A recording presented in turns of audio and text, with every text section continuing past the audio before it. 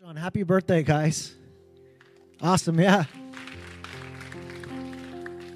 And thanks for putting up with me as I mourn a little bit this morning.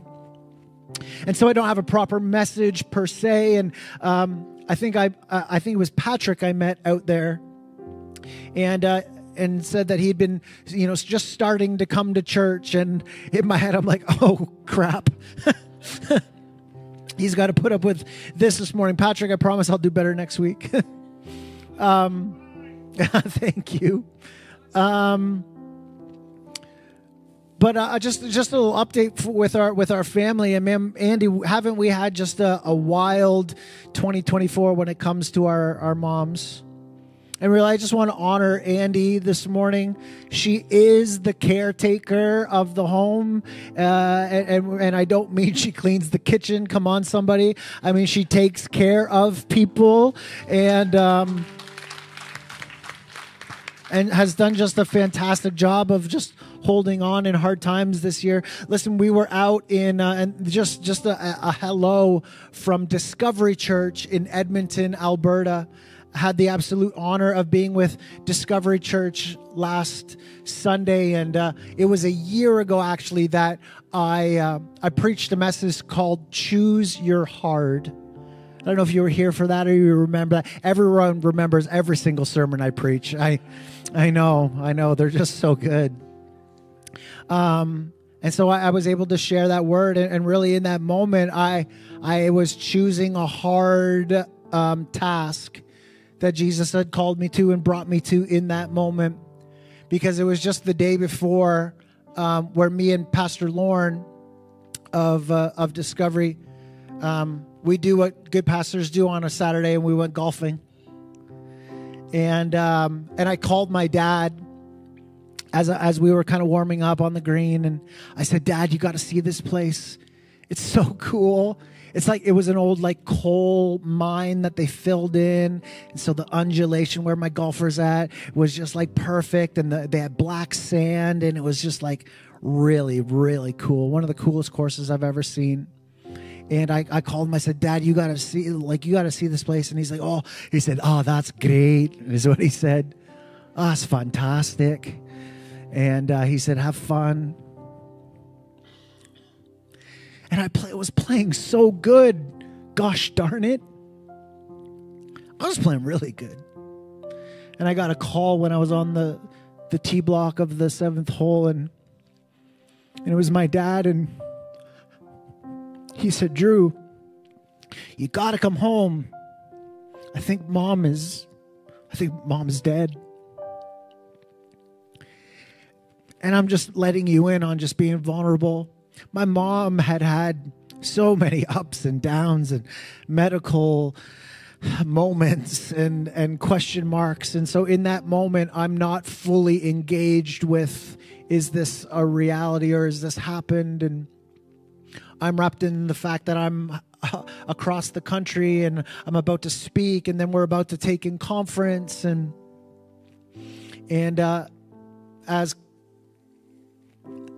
as conversations went, really started to figure out the severity of the conversation.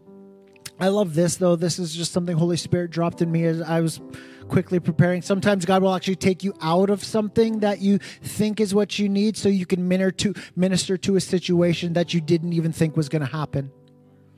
Sometimes you think you need to be in a specific place, but if you're obedient to the ministry that is on your life, you're obedient to the ministry, to the people that are around you, and to those who are relying on you. Listen, 95% of me last weekend wanted to be in Alberta. I wanted to be with my boys. I wanted to be at conference. I wanted to be dancing to some killer worship music and having a time. But my ministry was to my dad here in Windsor. And so never, ever fly Flair Airlines. Just don't do it. If there's any word of advice this morning, just do that. Just never, ever fly Flair Airlines. And we got home. And let me just kind of stay in my notes. Last time I spoke, and hopefully you guys had a blast with Josh Bowers last week. Love that guy. But last time we talked about the power of the Holy Spirit weeks ago, knowing that Jesus demonstrated and he taught principles. He demonstrated and taught principles, but he also demonstrated the power that comes in relationship with the Holy Spirit. And I know for a fact that the power in my life fed by the Spirit was able to love and support and walk with my family as we faced something that wasn't supposed to happen until far down the road. These kinds of things usually just happen at the worst time.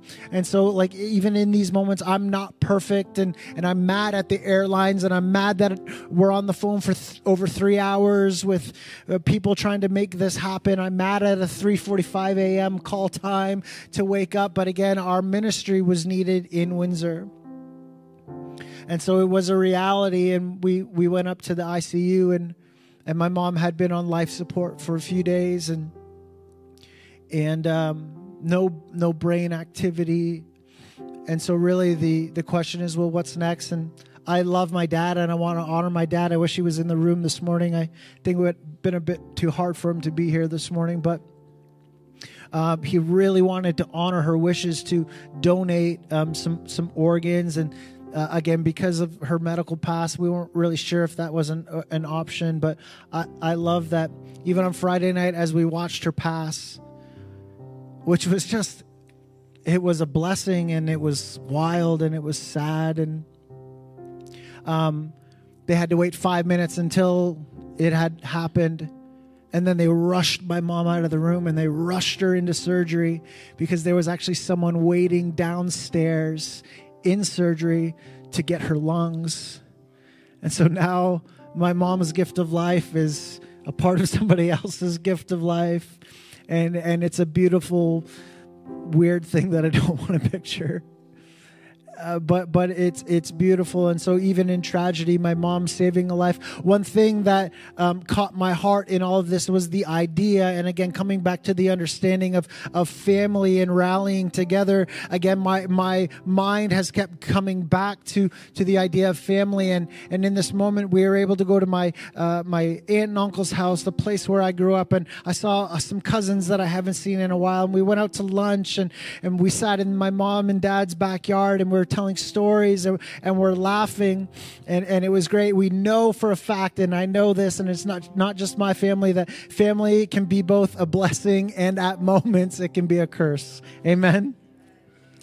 And I'm sure we've been there, the ups and downs, the highs and the lows, and the moments where you wouldn't change it for the world, and the moments you were like, man, I wish I could go back and do things different. Family isn't perfect, but family is the very thing that God is reminding us this morning that is important, that when we look around this room and we think about the people who belong to Exchange Church, belong to the family of God, that might not even be in this place this morning, it's important to remember that when we look around and we realize that we're not called to do this life by ourselves, that what we believe and who we belong to, God the Father, who we belong to, it matters. And so there's something as family members that we're called to do in spaces, in places like this. This morning, it's not about Drew, and it's not about Drew's mom, and I'm just in a funky place, and again, navigating some new territory. I'll be honest with you, I'm hurting more as the days have progressed.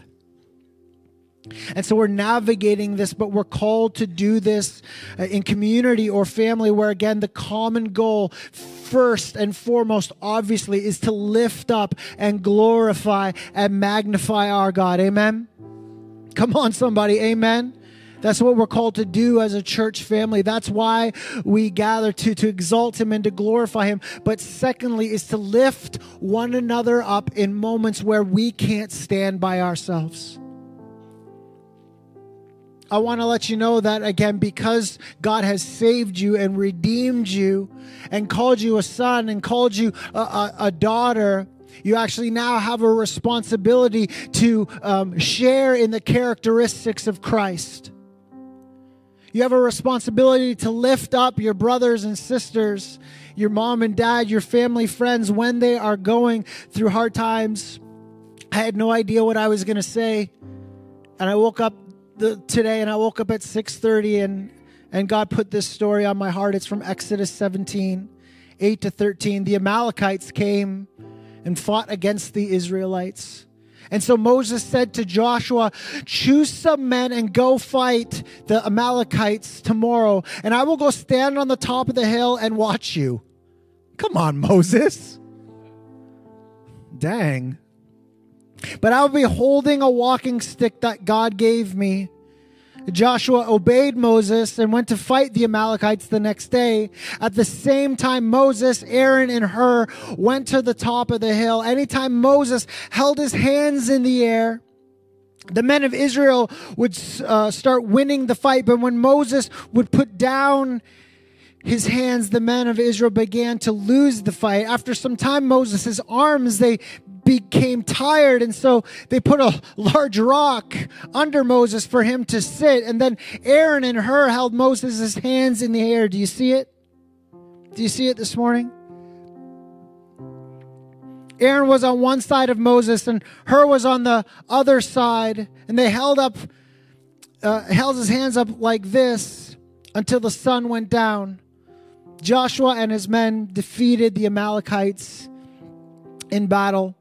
I think one of the greatest gifts that I have ever been able to receive and partake in ministry and as a pastor is moments when my friends and my families, my brothers and sisters in the Lord have given me the gift of their vulnerability, where they've said, Drew, I can't do this alone. I can't do this alone. I need someone to hold my hands up. I'm in a battle. I'm in a situation. I've done something stupid. Something terrible has just happened. I need you to hold me up. And we all know this, that battles and trials come when we least expect it.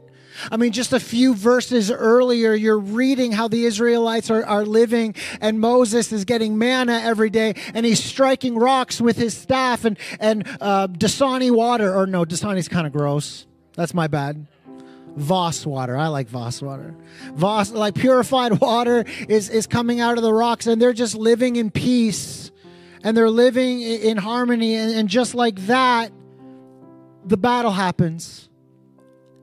It's tough because I actually thought the battle in my mom's life was actually starting to dissipate because she had been in the hospital for so long because she was getting her knees fixed, and it was like 1 out of 1,000 chance that something like a specific thing could go wrong, and it did. And so she had been in the hospital and rehab for so long, and my mom had she doesn't like hospitals or doctors, I don't think, too much, and so she's like, I'm out of here, and she should have stayed and all that stuff. But I love the fact that she was getting stronger. She was walking around the house, and my dad was really pumped, and oh, she's getting better. It's great. It's getting good. I thought she was getting stronger, and then boom, unexpectedly, a battle shows up in our lives. But again, I love that we aren't called to do life alone. I love that we're called, even as a son, to a father. Even as friends who have blown up my phone and my Facebook and my Instagram and my email and gifts at the door and what can I do? And this is what we do as a family of God. Amen. Again, I'm just trying to relay my situation to you, that there's going to be a battle that shows up maybe in your life or the life of someone that's close to you. And I think this is just a nice reminder, and my mom is giving us a nice reminder this morning that we're called to hold each other's hands high in moments of the battle. Because we can't do it on our own, and we get weak, and it's hard, and we get tired. But that's what God has done for us. He's held us up, and He's redeemed us. And so in such a way, we come around each other, and we make sure that we show up to the battles in people's lives to ensure a victory for them. Amen? Exodus 17 is a beautiful picture of Moses doing his best under the direction and the leading of God as to how to win a specific battle, this specific battle in this moment. But there's moments of fatigue and weakness, and Joshua steps in, and I'm thankful this morning. I want to say thank you to my church family. I'm thankful for the Joshuas in this place. I'm thankful for the Hurs Hurher. Thanks for everyone who's reached out and have held up my family's hands. People who have rallied around us. People who've loved us and really just said some incredible things to encourage us. And simply enough this morning, and I'll just end with this, but I want to encourage you that if you're in a battle and you're going through something where you know you're not going to be able to see the victory that's intended for you without the help of others, I want to suggest that you're in the right place this morning. Because it's not just a tagline that we say we're trading religion for relationship, but we're actually calling you. I believe that God is reminding us this morning that He's calling us closer to Him and closer to one another in moments like this, to encourage each other and to strengthen one another. And even when you get those phone calls of, hey, I did something stupid, we correct and we love. And just like in season, out of season, we patiently correct and rebuke and encourage each other with good teaching, with loves. So God so loved me that I would spread that to somebody else around me. I just got a picture this morning, and we can end with this. Can I just get these lights turned down just the tiniest bit, just so I can see the crowd a little better? And this is just a question, and I just want to be obedient to what I thought Holy Spirit was calling me to do this morning. But is there anyone who really just feels like they're going through it, that they're in a battle, and maybe you haven't shared it with somebody? Maybe it's something that you've been hiding on the inside. And again, like, whatever it is, you just feel like I'm in a battle and I need someone to raise my hands up. I need someone to hold my hands up. Do we have anyone in the house like that? Kaylee, would you come down just for a second? We love Kaylee. Kaylee is OG, exchanger, beautiful family, beautiful kids. Was serving in junior high, serves in the kids ministry. A good friend of mine. Andy, would you come up here as well? This is just, I really believe you can't take you just move over just a tiny bit. Don't mind me. I'm always roaming. I just got a prophetic picture this morning as I was praying and I was leaning into this moment. We're just going to use Kaylee, and we're not going to ask you to say anything in your situation, but we're just going to believe with you. Just as a prophetic act, Kaylee, would you just raise both hands?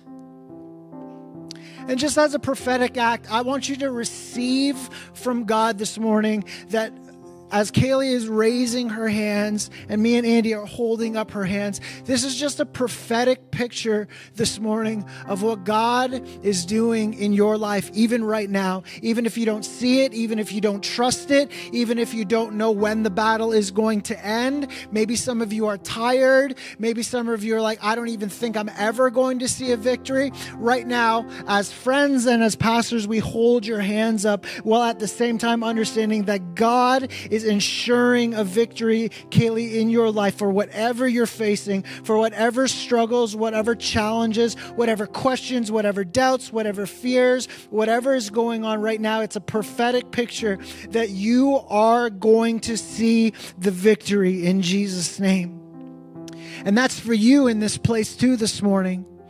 Whatever you're going through, I want to let you know that as your pastors, as your friends, as your pastors, as the leadership in this house, we hold your hands up with you this morning. We fight with you, and we're praying for you, alongside you. And so listen, you don't have to do life alone. You don't have to fight your battles alone. Find that friend, get that small group, talk to your pastor, whatever you need to do, again, to see that victory come to fruition. I'm going to pray, and I think we got time for maybe a couple more songs. We might end early this morning. Is that okay that I shared this morning?